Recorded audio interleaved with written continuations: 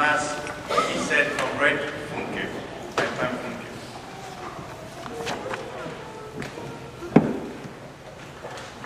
After Mass, and before our gathering in the basement, we have a little conference by Father Nobrega. Father Nobrega is Director of Vocation of the Diocese and exorcist. And he opens today with us his Lenten retreat that will last until Wednesday. Every day we have a new talk and invite you to come for that. So we're going to stay in Mass after Mass to listen to his talks, his teaching. On Tuesday opens the conclave, during which we are going to elect the Holy Father. And I say, we are going to elect the Holy Father. Because nothing can be done without your prayers, without your sacrifices. That means, on Tuesday we are going to expose the Blessed Sacrament all day, to adore, to make preparation, to storm heaven with our prayers, to make sure that the cardinals do what they have to do, and they will, no doubt.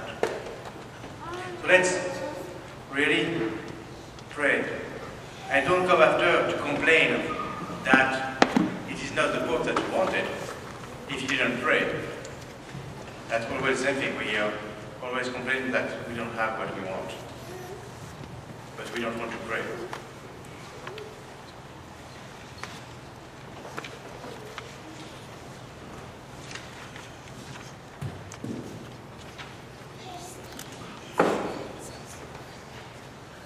Next Sunday is Passion Sunday, so there will be no class, so to speak, on Tuesday, but the talk of Father.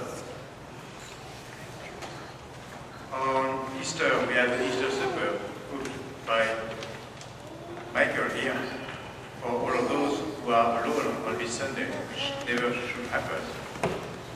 You have also the schedule for the Holy Week.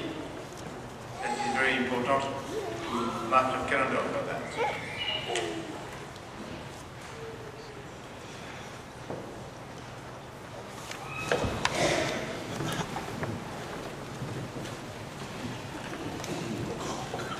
The multiplication of bread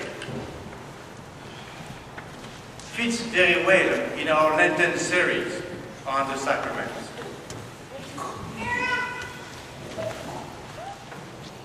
Why is the multiplication of bread an image of the Eucharist?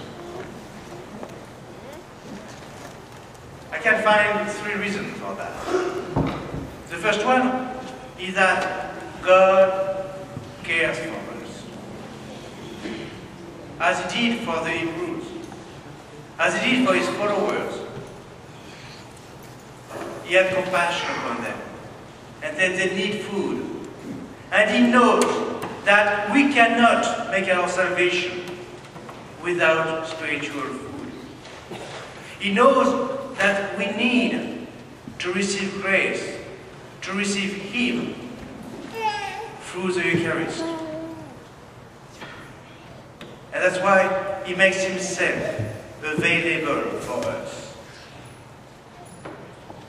The second point that we can draw from this miracle is that Christ has power.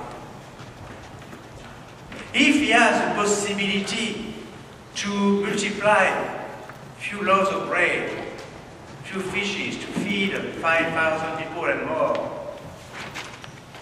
it is not more difficult for Him to say, above a piece of bread, above some drops of wine, this is my blood, this is my body.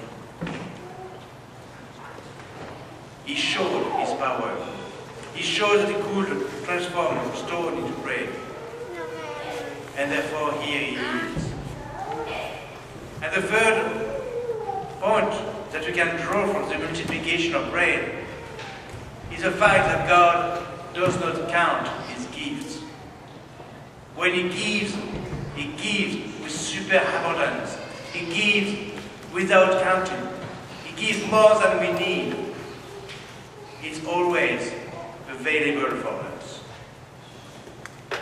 Now the question is,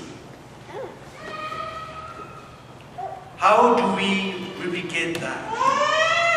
How do we care for each other?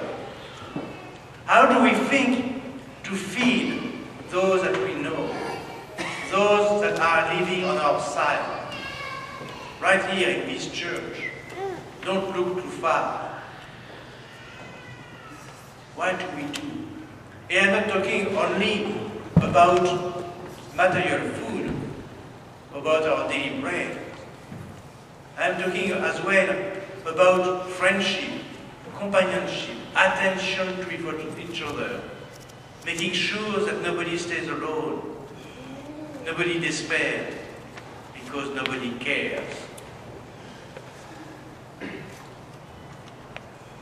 The second point,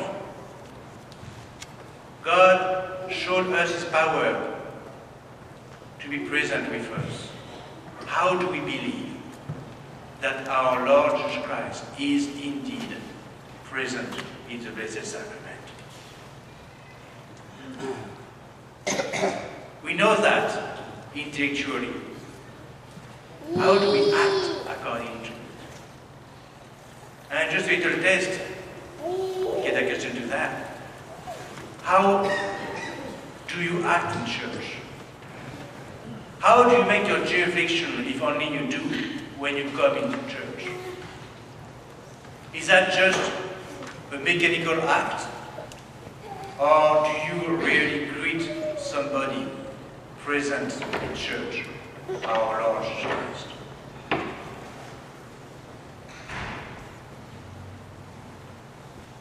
And finally, do we make good use of this abundance of grace that God offers us? How often do we come to church to greet our Lord Jesus Christ?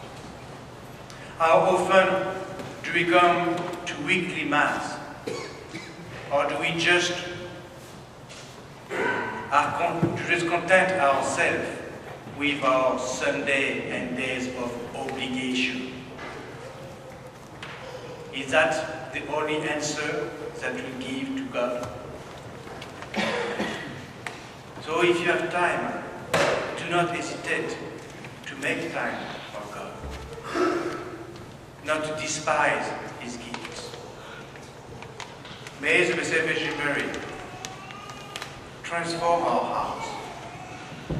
May she sow our Lord in our souls, that we might be fed indeed by him and then transformed into him. Amen. In the Father, the Son,